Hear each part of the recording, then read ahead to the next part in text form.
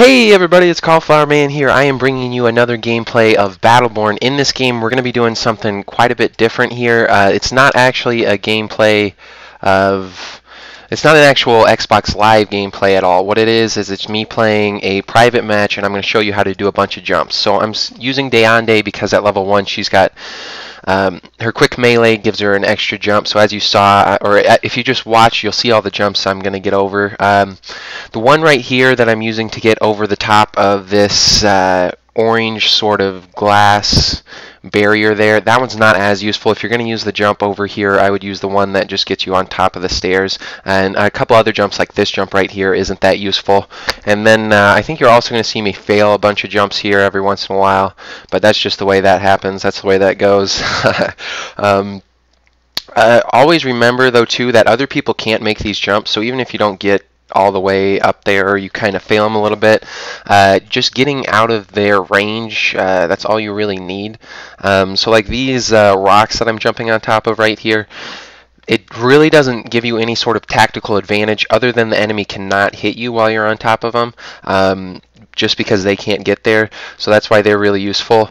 So like I said, you see me miss a bunch here at the start. I think I start doing a lot better here afterwards. I've been playing a bunch of Overwatch, trying to get myself up to Diamond, just because I wanted to throw some videos in there.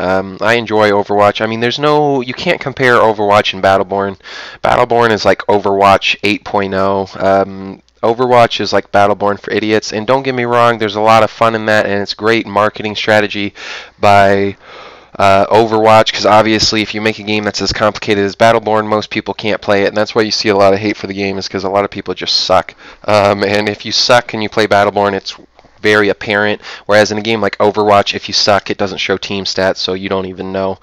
But anyways, getting back to these jumps, this jump right here is one of my favorite jumps. You don't necessarily have to be on top of that barricade that I was at before. You'll see me make the jump from the other side. You can jump straight from the ground and jump over the top of this. The reason I like it is you can run back to where your shock turret is there, and you're completely safe from both sentries, so if you want to, you can get way behind enemy lines and take out their minions.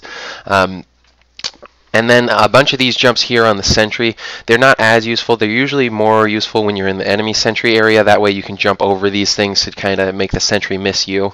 And then this next one that I'm going to do, it's very useful if you are running away from an enemy. Most people don't think you're going to try and jump over the top of that barricade, but with Deande you can make it. You can make it over the top with somebody like a Benedict too. Thorn you can if you increase the height of her jump and propel her backwards with her melee attack. A Melka can make it over the top, but there's just a lot of different characters that can, and a lot of people don't pay attention to the different jumps that you can make, and that's a terrible idea, just because you really, I mean, obviously you don't want to take damage when you're playing, and the less damage that you take, the less you die, obviously. But like this jump right here, most people will never try and make that jump, but if you make that jump, nobody's ever going to hit you, so I really like it. And then this jump right here from barricade to barricade, it's not that useful, and I miss it right there, but I don't go back and try and find it. And then finally, just to finish off these jumps here, it's just this jump right through that little opening. People can't really get you there, and then this jump over to double thralls. Alright, for this second video here, the last one we were on Overgrowth, this one we are on Monuments. And so I'm going to show you some of the jumps here. One thing to notice is right out the bat, I jump right over that barricade. That gives you a little extra bonus, or you get out there a little bit quicker, so you're a little bit ahead of the enemy team here. I'm going to fail this jump a couple times too. One thing to remember when you're making this jump, it's always best to go from the brown stones over here, just because then you know you're high enough. And another thing too, when you're in the heat of battle, some of these jumps get harder to do, and so obviously, like I said, it's been a while since I played Battleborn, so I was just a little bit off, but this jump's a great place to be, and as you can see, you can attack the sentry, you can hide behind this side, you can hide behind the other side. I like to do this a lot of times, especially if I'm somebody like an Isaac. You can use Isaac's Plasma Dash and get up there, just because then the enemy team has to teleport back to their base and go through their spawn point to attack you. That's literally the only way they can get to you. But then again, just keep watching these jumps where I go to. They're useful basically situationally. So like this one right here, if you're behind, it's another place you can attack the sentry and you can hide behind, and a lot of enemies won't really be able to see you or get to you there. So that's just kind of fun to do.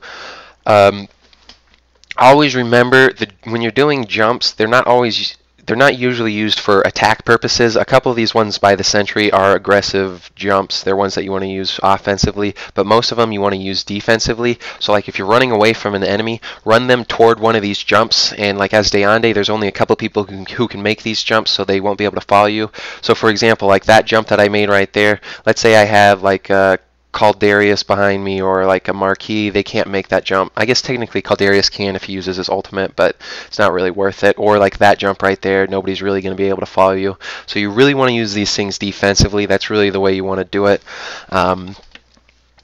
And the other way too, I guess, you'll see me make a couple jumps here near our sentry up towards that ledge. A lot of times you'll have a sniper who will sit on top of one of those ledges, and they'll think you can't get to them unless you run around behind. But with a Deande, you can make it up there without having to run around behind. And another thing to notice while I'm making these jumps right here, when you're jumping above any sort of barrier that's directly in front of you, and I don't know exactly why the game works like this. It must have something to do with the way it's coded, like in the game mechanics. But you want Deande's heel, if you're using Deande, you want her heel to be pointing away from the wall. If the heel is pointed at the wall, for some reason you will kick the wall and it'll stop the jump. So always make sure always make sure when you use her quick melee that her heel is against or is away from the wall. And then that jump right there, this jump is super useful. You can use this as anyone and people never expect it. You don't have to jump off of the top of the rock like I did before. You can jump off right there. But it's a little bit harder. As you can see, I missed it when I tried it that time. The easiest way is just to use the stones that were off to the right, so you have a little bit more of a height advantage when you start that jump. Alright, so for this third and final video, I am playing on Echelon, and I'm only going to include the 3 Incursion maps just because they're the most competitive. There's a lot of jumps on the other maps, but since they're not as competitive, I don't think it's as useful to go over them. You can figure them out for yourself. The best character to sort of figure out jumps with is Deande, because she's got that super high jump at level 1. You don't have to unlock it with any sort of upgrade or anything like that. But on Echelon, you'll notice most of the jumps are near the forward sentry, and so I like to use a lot of these jumps just to stay away from the enemy team, get back behind enemy lines, and make them try and follow me. One thing you'll notice is if you use a couple of these jumps on people who are trying to follow you, it really pisses them off, and then they follow you even harder, which is a terrible choice by them, because if you can just lead them on a random goose hunt or a random goose chase this entire time, or the entire time, then they're not doing anything for their team. So it's really funny, especially when you have a full team behind you, if you do one of those jumps, because then they just keep following you, and if you can keep wasting their time, it's not only just funny, but it's great as a tactical maneuver. Obviously, if you get caught, it's terrible, so you don't want to get yourself in a position where they can easily just surround you and cut you off. So you got to be kind of smart with it, and that's kind of why I like doing a lot of these with Deande, because she's got her cloak, so it makes it harder for people to end up killing you. But like I said, if you're doing these jumps, just make sure to use them defensively and then try and waste enemies' time, and that's really how you want to use it. And if you can learn to master some of these and use them tactically in a situation, you'll really push your gameplay over the top.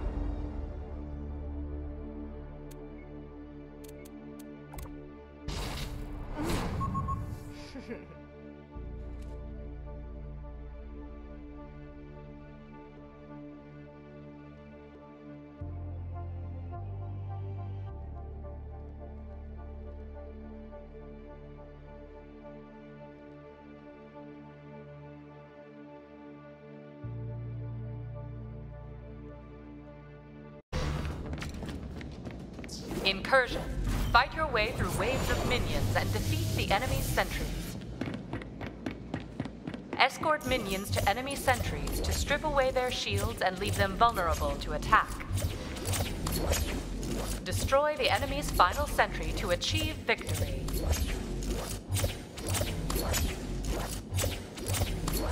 The match begins in 3, 2, 1.